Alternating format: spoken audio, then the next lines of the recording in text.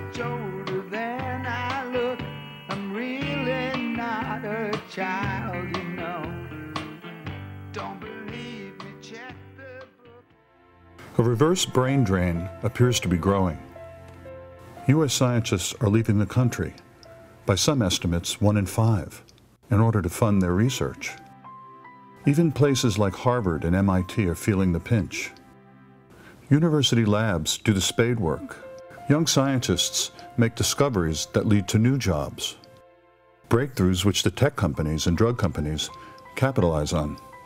The fact that there's such a concentration of medical research in such a small area is noteworthy. You know, if you just look out here, you have the Novartis Research Center right there. That's the big drug company. The brown building there is the Whitehead Institute. Historically, the NIH really has been the engine that drives medicine and medical research. And to this day? To this day. NIH funding has been declining a lot. I think only about 8% of applications for NIH money are approved these days. So 92% of applications aren't. At the NIH, is it 7 or 8% that get funded these days? It's about 7% for a grant that I would submit, or anyone would submit, to study aging at the biological level, which is very sad. It means that, first of all, labs like mine are constantly struggling. I'm firing people because we're out of money. What's worse is that what we used to do is dream big and aim high. But because of this lack of funding, we have to be extremely conservative.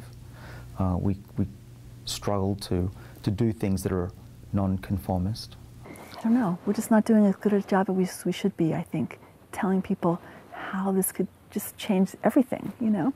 We're trying, I'm trying my best, but probably we're not doing as good a job as we should be doing. As a consequence, the National Institute of Aging, which has traditionally supported a lot of geriatrics, the care of older people, and which is important, but it's different from this molecular understanding of the causes of aging and what to do about it. So here we have this young new science, you know, that is, it's being starved, really. I just wrote a grant that was rejected. Other people write grants all the time that are rejected. Lenny and David both had grants rejected recently.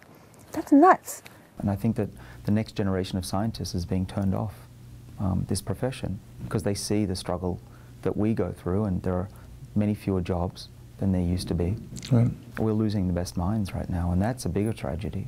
Another one of the catch-22s that you guys are dealing with, right? Will it be better in other parts of the world? It is better in other parts of the world.